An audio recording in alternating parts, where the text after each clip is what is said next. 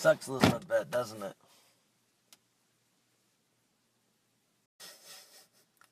It's not a bad look for you, though. Nah, not at all, Ryan Sandberg. Hey. I was thinking of way worse things to do to you, man. I was thinking of, like, putting my underwear on your head or something. Ah, you'll be fine.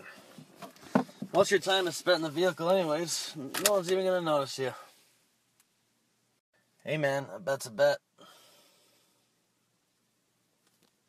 Oh, I know. It's a dope hat. I know. Hey, I wasn't even going to give you a hat, so, I mean, yeah, nice little, yeah. Yeah, great. Mm-hmm. What are you talking about? All your friends are going to love it. Come on, they adore you. I mean, I don't, but I'm not your friend. Relax, okay? I was kidding, all right? You don't got to try to threaten me with the force here. Now, can we punch in some coordinates and get out of here?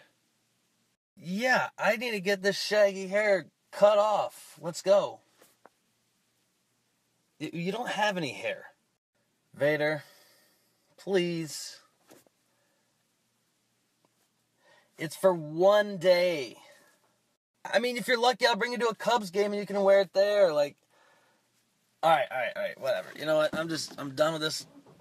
I'm done. Yep, I'm moving. I don't care what you say. Yep, this is happening. You start and sub again. Really, you're gonna start arguing with me now? Like, this is your timing is awful. I should never make bets with you again. Really? Why? Why should I not make bets with you? Because when you lose, you're a sore loser and a crybaby. I don't know why that shirt says All-Star on it either. I should change it.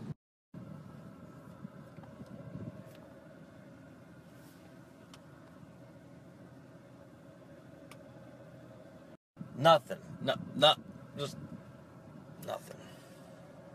Nope. I'm done.